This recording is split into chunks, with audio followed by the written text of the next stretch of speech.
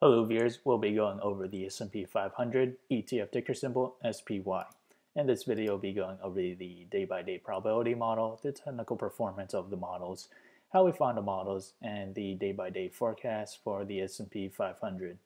So back to the technical analysis. Today we're down 1.8% on the 1-hour chart. We were on positive MACD, however we may approach to negative MACD very soon. If we expand that further to the 4-hour chart, we are very close to positive MACD. However, depending on today, we may see a reversal in this minor uptrend. On the daily chart, we saw a convergence that was made back in March 26, and we also see a convergence on the 9-day moving average, this blue line, converging onto the 18-day moving average, this purple line. That is a positive sign. However, it could be a false positive on a reversal. So there is still time to see. We may head down lower in the next possible days. Reason why, we do have a gap up between March 23rd and March 24th. We do need to fill in that gap in order to have a healthy reversal in the long term. So at the moment, we do see a possible support. That support was made back in March 23rd around the price of $218. And as for resistance, we had trouble breaching above 262 or 261, around that range. And we failed to break above it 3 times, one on March 26th, March 30th, and back in March 31st. So if we do manage to climb higher, that price movement is roughly around 5.8% to pass resistance, and to fall back to support, that is around 11.2% to the downside. So let's head back to the day-by-day probability model. Again, this model is now available in the link below, so do check it out. So as the days progress to the 7th day, we do have a 63% chance of the S&P 500 to climb higher between 0 to 10%, and a 13% chance for the S&P 500 to climb higher between 10 to 20%. On the other hand, we have a 25% chance for the S&P 500 to fall between 0 and negative 10%.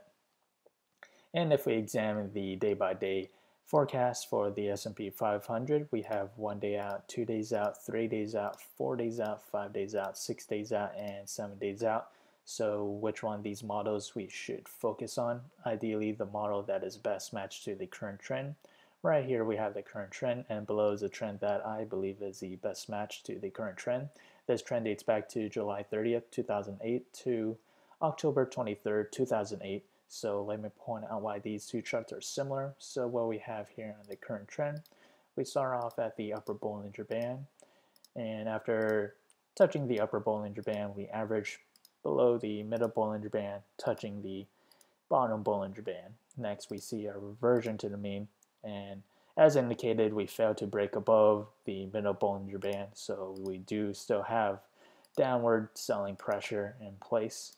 So at the moment, we have those 3 points on the current trend, and now we examine the trend in question. We start off at the upper Bollinger Band, and then after touching the upper Bollinger Band, we proceeded to average below the middle Bollinger Band and touch the bottom Bollinger Band. So right towards the very end, we do revert back to the mean, and we have those points there. So what we have here on the trend in question, we have 1, 2, 3 points. We also have 1, 2, 3 points.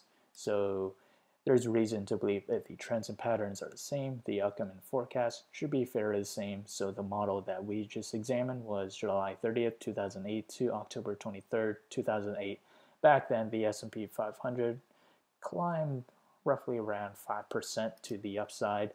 And if we head back to the day-by-day probability model, on the 7th day, that coincides with the standard deviation of 63% chance between 0 and 10%. So let's examine the technical performance of each model. And right here on the current trend, we're down 35% from monthly high, up 11% from monthly low, down or up 11 basis points from 10 simple moving average, down 1% from 20 simple moving average, and down 15% from 50 simple moving average. And the trend that we just examined was July 30th, 2008 to October 23rd, 2008.